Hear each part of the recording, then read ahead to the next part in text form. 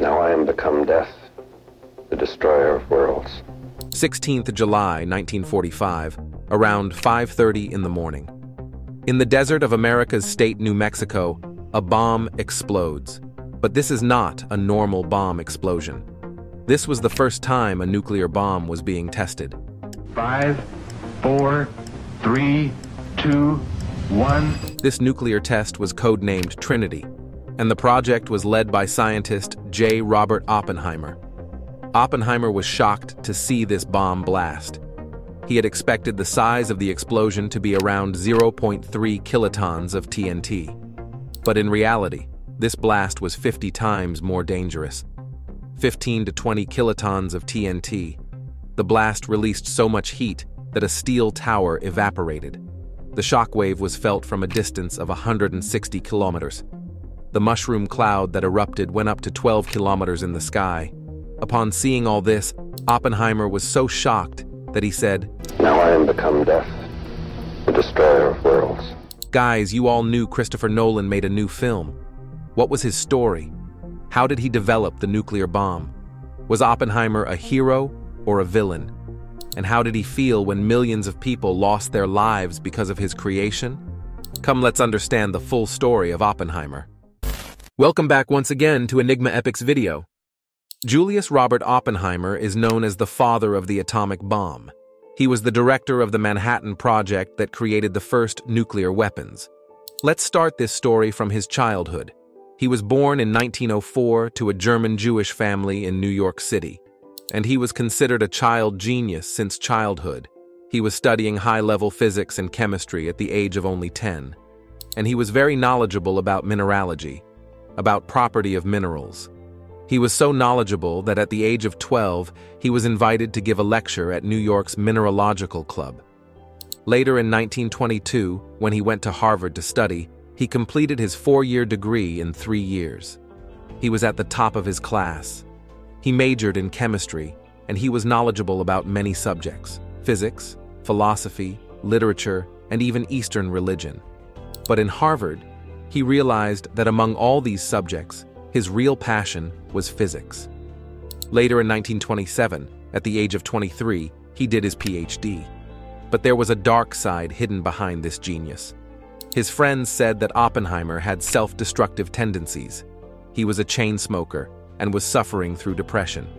One day, he told his brother, "I need physics more than friends." He was focused only on his studies and remained unaware of what was happening in the world around him.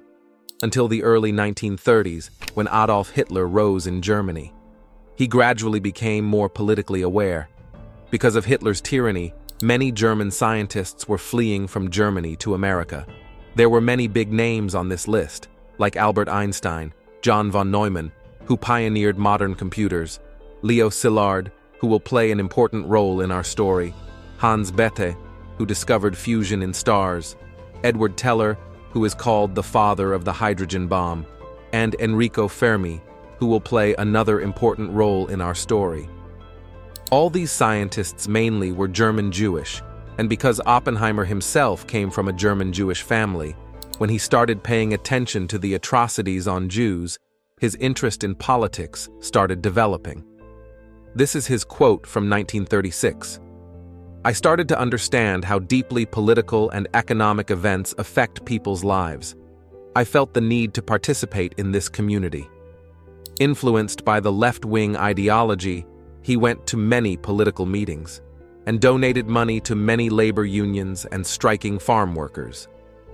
In September 1939, Hitler invaded Poland, which was the beginning of World War II. As you know, in World War II, America was not interested in getting involved in this war, but still, America was preparing for the worst.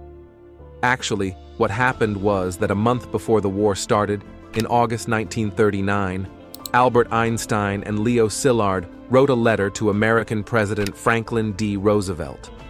In this letter, they warned the American president that Hitler is working on nuclear weapons, and that he may be successful in making this extremely powerful bomb.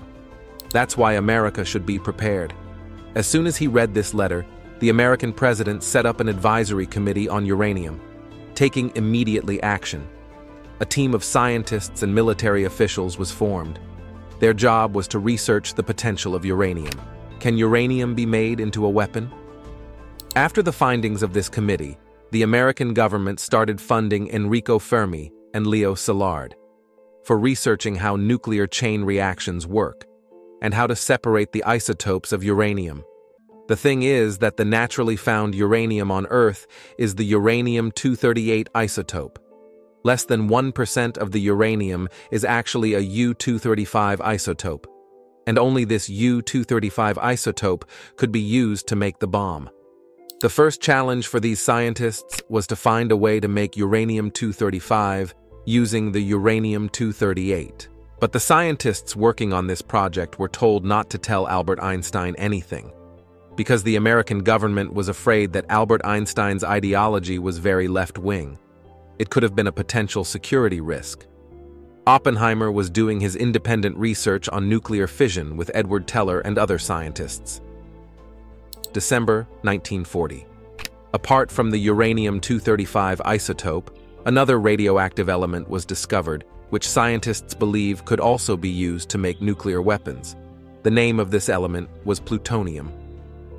On 11 October 1941, American president sends a message to British Prime Minister Winston Churchill saying that both countries should collaborate for atomic development. Not even 2 months later, that on 7 December 1941, Japan attacked Pearl Harbor and America officially entered World War II. A state of war has existed between the United States and the Japanese Empire. A state of war has existed between the United States and the Japanese Empire. American President Roosevelt announced that America will become a part of the Allied powers who were fighting against Germany and Japan. But at this point in time, it becomes clear that the scientific mission of developing nuclear weapons had turned into a military mission. America spent $2.2 billion on this one project. Taking inflation into account, it is equivalent to $25 billion today. The American military had an engineering wing, the Army Corps of Engineers. It made ports and airfields for the Army. Its involvement was approved by President Roosevelt in June 1942. Now, the office of the North Atlantic Division was in Manhattan, New York City. And when they got the responsibility to make nuclear weapons, they made their headquarters in the same building, on the 18th floor. These headquarters were named Manhattan Engineer District. And from this point in time, the Manhattan Project officially started. The date was 13th August 1942. Next month, on 17th September, Colonel Leslie Richard Groves was appointed as the head of the project, and he made the decision to appoint Oppenheimer as the leader of the design of the atomic bomb. A secret location was decided to keep this project under cover: Oak Ridge, Tennessee. This city is also called the Secret City, because an entire city was built here only for this project. Thousands of scientists, researchers, and workers were moved to this city, and they had only one task: creating uranium-235 from uranium-238. The point is that uranium-238 is not very fissionable. It cannot undergo a chain reaction to make a bomb. It was very important to extract uranium-235. Only uranium-235 can undergo a chain reaction, which is why it was required. The plan was to try out 4 different methods to make U-235 from U-238: gaseous diffusion, centrifuge, electromagnetic separation, and liquid thermal diffusion. After testing these 4 different technologies, 2 technologies proved to be successful to some extent: electromagnetic separation and gaseous diffusion. In electromagnetic separation, a large magnet is used to separate U-235 from U-238. In gaseous diffusion, uranium hexafluoride gas is passed through a porous membrane in which the light molecules of U-235 pass successfully. But since the U-238 molecules are heavier, and they get filtered out. Apart from this, at a different location in Washington, scientists were at work producing plutonium as well. Plutonium is also produced from uranium-238. When an isotope of hydrogen is bombarded with uranium-238, then plutonium is produced. Later, it was found that plutonium is more radioactive and more fissionable as compared to uranium-235. Apart from these two locations, they were looking for a third location, for Project Y, a location where the actual work of designing and making these bombs would take place. General Groves wanted a remote location for this, so that the project could remain a secret. Oppenheimer knew exactly such a location. It is a place where Oppenheimer spent his summers happily, surrounded by mountains and beautiful landscapes, the Pecos Valley in New Mexico. After setting up all these locations, there was only one obvious thing left to do: to practically test out a chain reaction. Everything was theoretical till now, so they needed proof on whether the whole concept of the atomic bomb was feasible or not. 2nd December 1942. Scientist Enrico Fermi conducted the first successful practical experiment. In a squash court of the University of Chicago, he ran a chain reaction, which helps light up a bulb. The clickety-clack of their instruments proved they had achieved the first human-made nuclear chain reaction. By this point, General Groves was impressed with Oppenheimer's ability.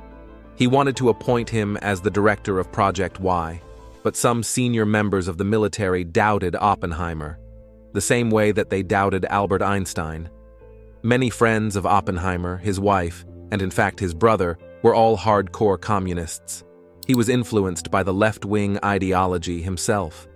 America was afraid that this communist ideology could go against their country. But despite these concerns, General Groves personally supported Oppenheimer and said that this project could not happen without Oppenheimer, and that he was essential for this project. And because of this, on 20th July 1943, Oppenheimer was made the lead of this project. To make an atom bomb, Oppenheimer's expertise was required in the calculation of critical mass. Critical mass is basically a minimum amount of mass of uranium-235 or plutonium, which is needed to have a chain reaction, to sustain a chain reaction. The minimum amount of radioactive elements that would be needed to carry out a chain reaction and a bomb blast. It seems easy today, but there were many unknown factors at that time. We hardly knew anything about the properties of uranium-235. Plutonium-239 was actually discovered in 1940, and by the end of 1943, only 2 milligrams of plutonium could be produced. That's why America was developing 2 atom bombs. The first bomb was based on uranium-235, named Little Boy. The mechanism of this bomb was basically a gun-type design. 2 masses of uranium-235 were taken, which were subcritical, less than the critical value, and they were combined rapidly with each other. With this combination, the critical mass was reached, and a fission chain reaction follows, resulting in an explosion. The second bomb was the plutonium bomb, which was using plutonium-239, and its name was Fat Man. It was more difficult to design. Here, it could not be designed as a gun, because if the masses of 2 plutonium were combined, it would react very quickly, and the fission reaction would end before the critical mass could be reached. A plutonium gun bomb will melt, not explode. Here, scientists created a different design for the plutonium bomb. The mass of plutonium was to be placed under high pressure and density in a spherical structure. A subcritical mass of plutonium was placed inside a hollow sphere, and outside the sphere, explosives were used to create an implosion in the mass of plutonium. When the explosives outside exploded, the plutonium would be under high pressure and it would reach the critical mass. This concept was called the implosion method. Scientists already knew about the gun method, but this was the first time that the implosion method was theoretically mentioned. Oppenheimer believed that it was necessary to test it out before actually putting it in the bomb. General Groves said that they can't test such things because they had produced only a small amount of plutonium.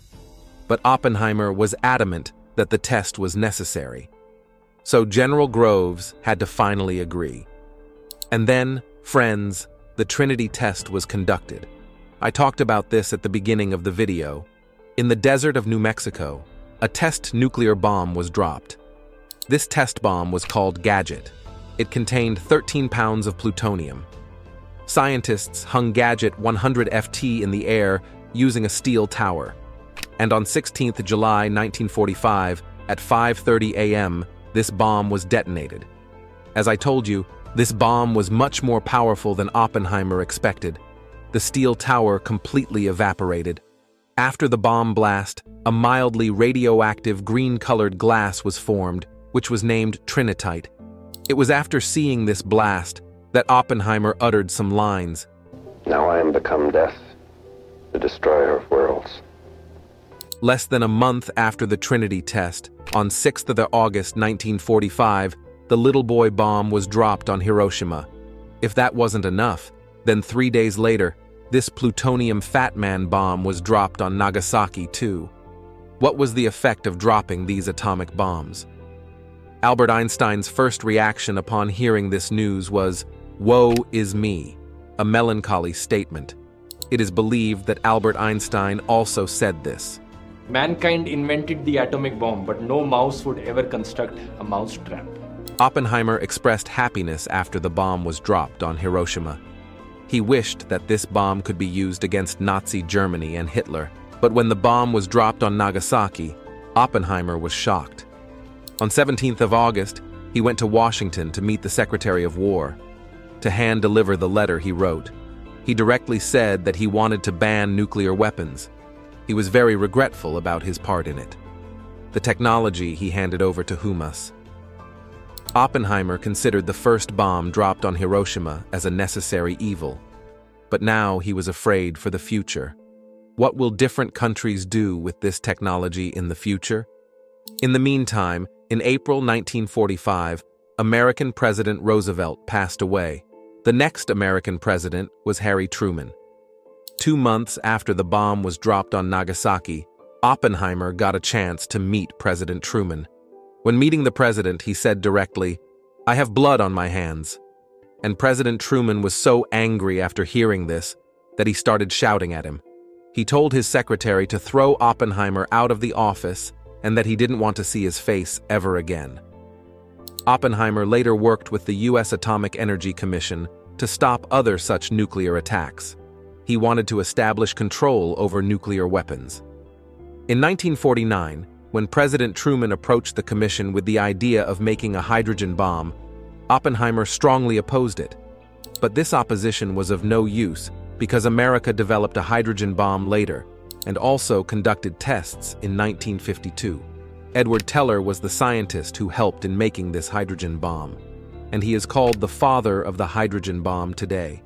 Because of Oppenheimer's resistance and his left-wing ideology, his job was snatched away from him. He spent the rest of his life in the academic profession and used to give lectures all over the world.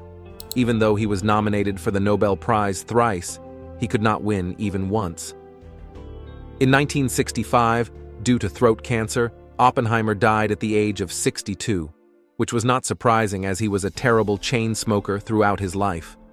Today, there are 9 countries that have nuclear weapons: India, Pakistan, China, the USA, France, the UK, Israel, Russia, and North Korea. But the positive thing is that in the last 80 years, no other nuclear weapon has been used. I hope you found the video informative. If you liked it, watch this video on how nuclear weapons are transported. Thank you for watching.